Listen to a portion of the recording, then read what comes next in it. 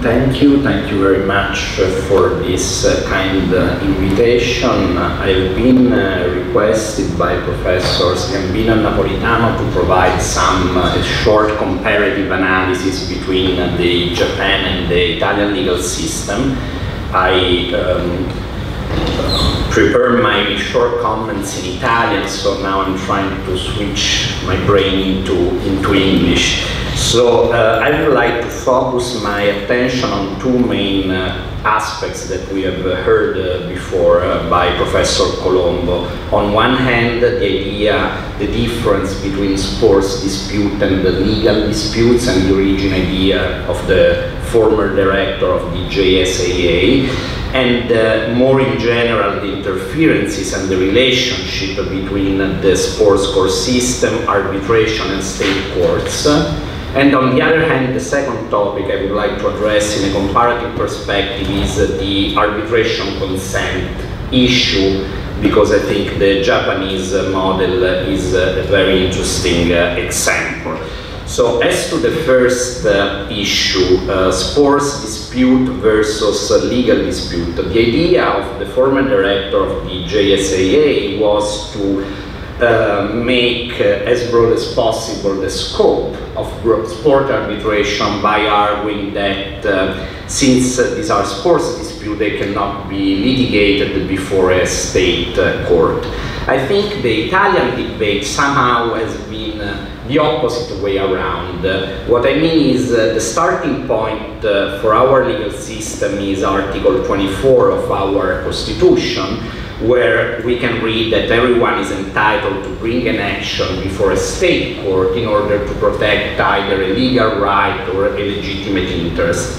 Because of this provision, it has always been sort of complicated to create a zone for sports court where state courts were left outside. So it was complicated to create what we can call in Italia riserva della giustizia sportiva, because everyone is always entitled to protect the legal right before a state court. So I would say that from a theoretical perspective, maybe the two approaches are the opposite, but if we look at the law in action, as we have heard by Professor Colombo, actually I think the result, the outcome are very similar.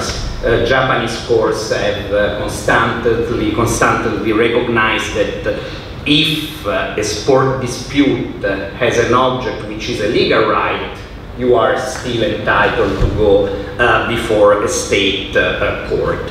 So I think here we have at the end of the day a similarity between the two legal systems. If we read Article 4 of the current Code of Sports Justice or Sports Court System, we can read at letter A that pure sports disputes are generally reserved to sports courts, which is consistent with the idea of sports disputes that do not need to be litigated before a state court. But then every time we have a legal right which is involved in a sport dispute, after you have exhausted all the sports remedies, all the remedies offered by the sport legal system, then you still have the chance to go before a state court.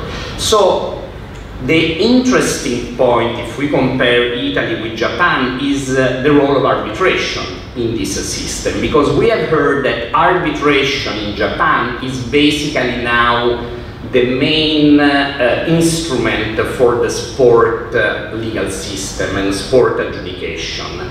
While in Italy it's more complicated to understand what is the role and the position of arbitration in sport disputes, because we have a sports court system which cannot be defined as arbitral tribunal in strict legal terms. They do not render an award that is regulated by the Italian Code of Civil Procedure. So arbitration would be an alternative not to sports court but to state courts, an alternative, a remedy that can eventually become relevant once you have exhausted the sports legal remedies. So this is, I think, a very important difference between the two systems. While the JSAA is the place where you first litigate a sport dispute in Japan, sport arbitration in Italy has a very residual role nowadays, and this has been substituted by a sports court system that are not, and I speak under the supervision of Professor Fumagalli here, of course, that cannot be strictly defined as arbitral tribunal.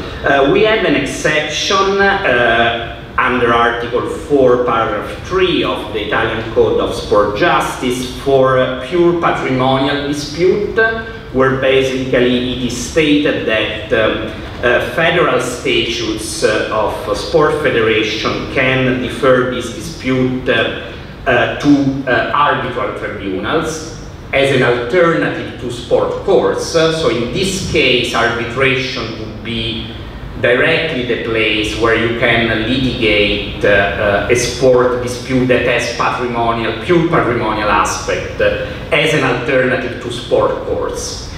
So in basic terms, I would say that instead of distinguishing between sport arbitration and state court, as in Japan, here we have three different dispute settlement methods, which are sport courts, arbitration, and state courts, where arbitration is more an alternative to state court than to sports courts.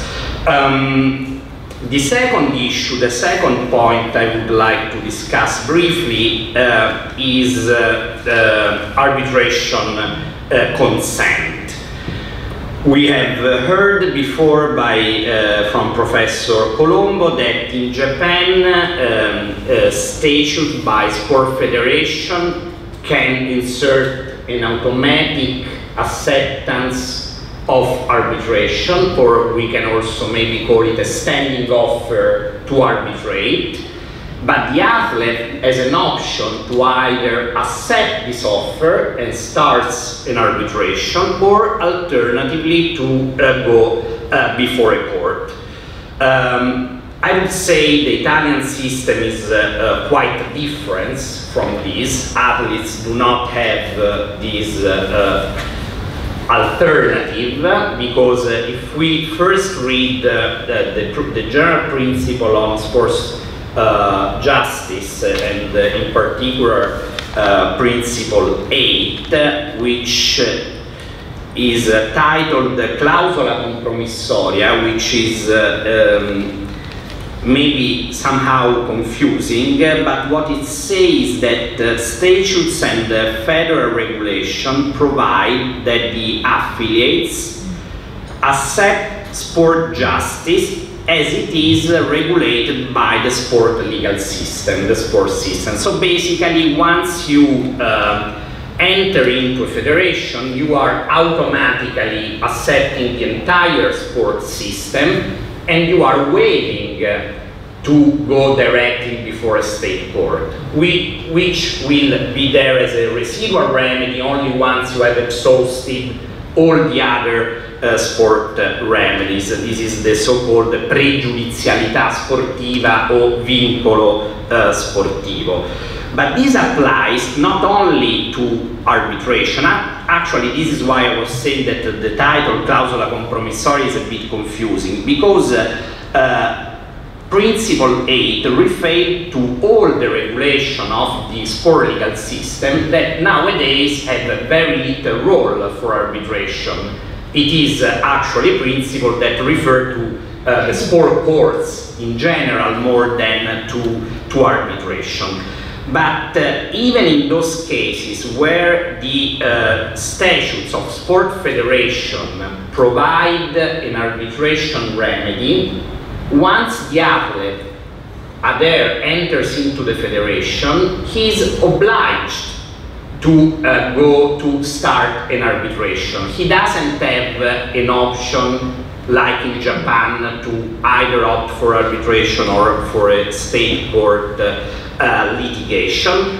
And this is so because of the doctrine of the so-called relatio perfecta, meaning that once the arbitration clause is mentioned by the form that you are signing before you are entering into a federation, it's like accepting an arbitration agreement. You are accepting by reference, you are entering into an arbitration clause by reference. But we know that this doctrine, this principle has brought the attention of not only scholars but also tribunals around the world. The famous Pechstein case that has been litigated in Germany and ended up before the German Constitutional Court, which eventually said that this doctrine is legitimate and that an athlete is bound by an arbitration. And this was a very important decision because it reversed an opinion of the High Court of Munich in Germany, which said exactly the opposite, which said that actually this scheme is illegitimate because the athlete is forced and doesn't have any negotiation power, because if you want to participate to a sport event, you have to assign into this arbitration agreement. So I think that the Japanese approach, which leaves this room, which leaves this option, is a very interesting approach because it avoids the problem that have been addressed recently in this very famous Pechstein saga. And these were my two comments. Thank you.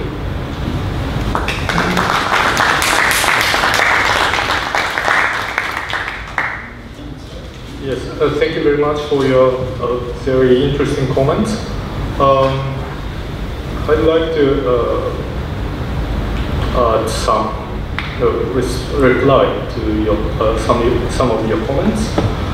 First, about the legal dispute, whether this sports dispute, relation between sports dispute and legal disputes. I think now, although the former president of the JSCA told this, it is not at all supported by academic opinions and need no case law. So I think,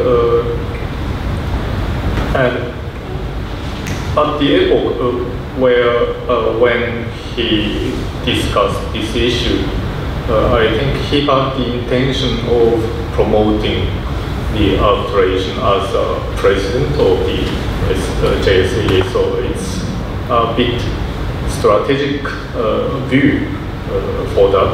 So I think this view is outdated in Japan, in the current situation. Secondly, it's very interesting to know the place of arbitration in the Italian sport judicial system. In Japan, the reason why we try to promote arbitration is maybe that it is quite difficult for an athlete to go to court with some sociological reason. It's morally very difficult for an athlete to take an action against an association which he or she belongs to. And so maybe arbitration is an easier choice. I cannot clearly explain the situation, but in Japan generally, it's quite difficult for individual or particular athlete to take an action against an entity who he or she belongs to. So that's why we created an alternative which would be more acceptable for this situation. About an arbitral consent or automatic arbitration clause, exception clause, there are several possibilities of interpretation. Namely, in my opinion, it does not necessarily exclude the interpretation that this clause close the door for an athlete to go, not giving him or her an option. But when we organized a workshop in Japan at our university, the JSA's position is, the JSA showed their position that it's an alternative, or it gives an option to an athlete. So Professor Colombo, based on this position view, today he made a presentation. But and it's true that there is one case concerning karate that an athlete took an action before court, even in spite of the existence of an automatic arbitration exception clause against an association, and the court rendered a decision. But it's, in this case, I think the association didn't appeal the court without contesting the jurisdiction. So the situation is not so clear to me. But as you mentioned, this interpretation or an option, and clause as an option, is quite nice for an athlete. But from a viewpoint of private international law, this kind of arbitration clause is not so usual, or in other fields, it doesn't exist such an arbitration clause to give a choice, to give an option with an option to go to court is quite exceptional. So let's see. Thank you very much.